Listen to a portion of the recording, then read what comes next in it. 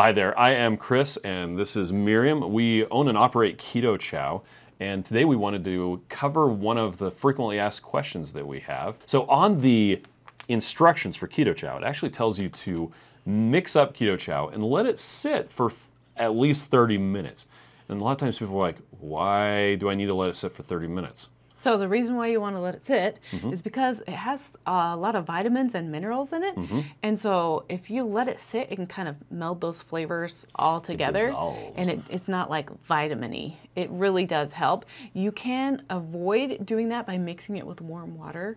That helps it incorporate faster. Then you can have hot chocolate peanut butter. Yeah. To go back to that, it's simply a matter of the flavor and the taste. You do not have to. Yeah. And we've found, and I hope you'll agree, that people like a meal replacement that tastes fantastic.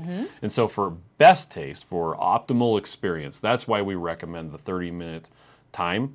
And that's also one of the reasons why we recommend using kind of warm water, because then you kind of have to stick it in the fridge and let it cool off. Let it think about what it's done for a while. Yeah. And that just lets the flavor get better. They actually last up to 6 days in the fridge.